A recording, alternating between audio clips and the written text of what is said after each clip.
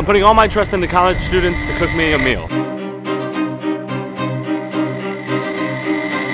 So a while ago, my mom told me about this project that the students from Lackawanna College Culinary School do. They basically run a restaurant on campus where locals can come and dine. I was hesitant to go. Because of that hesitation, I waited too long to make the reservation and was put on a wait list. At this point, I was upset with myself because I didn't say yes right away and could be missing out on a potentially great meal. Then, at the last second, the day before the reservation, I got lucky. They called us and said we had a table. To be honest, I had no clue what I was in for. Would the food be great? Would I hate it? What does a restaurant in a college look like? But I decided to say f it and let a bunch of college kids cook me dinner with little to no clue what to expect. So if I'm being honest, I still really don't know where we're going or what we're doing. I just know that college kids are gonna cook us dinner, and I hope it's not like ramen in the microwave. I really don't know what to expect. When we arrived to the restaurant, we were in shock with just how nice it was. We're here and it's way fancier than I ever expected in my life. I'm wearing a t-shirt. And I thought we were gonna be in a cafeteria with a bunch of kids. We're in like this really fancy area. Honestly surprised. We were also impressed by the cultural menu, starting off with braised short rib egg rolls.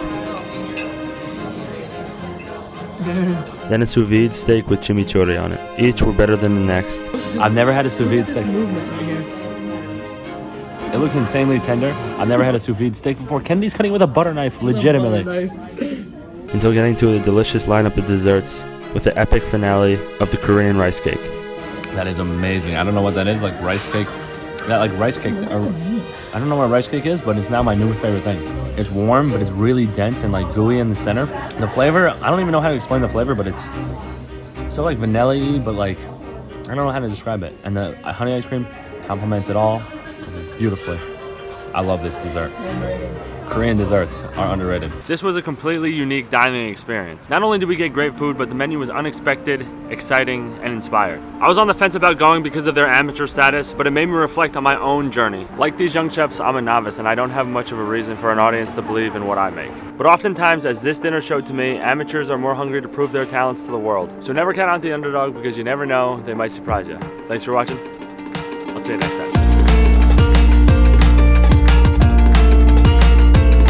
We got 3 desserts right now for 2 people. I'm gonna have a scoop of each, and then you'll eat it. And then I'm gonna have to eat the rest.